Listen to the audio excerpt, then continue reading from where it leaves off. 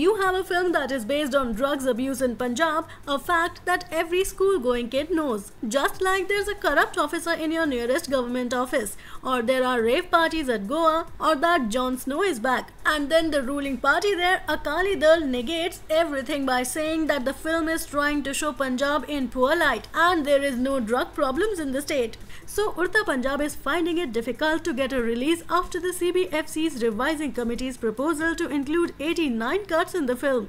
89 cuts! Is that a world record that our censor board wants to achieve? On top of that, the committee wants the makers to remove the word Punjab from the title and any reference of the state and its politics from the film. So in short, they want to release a film set in fantasy land where every guy speaks Punjabi and do drugs, but it's not set in Punjab, mind you. Well, thanks for watching this video. Now hit the like button and subscribe our channel to watch more. See you in the next video. Till then, enjoy.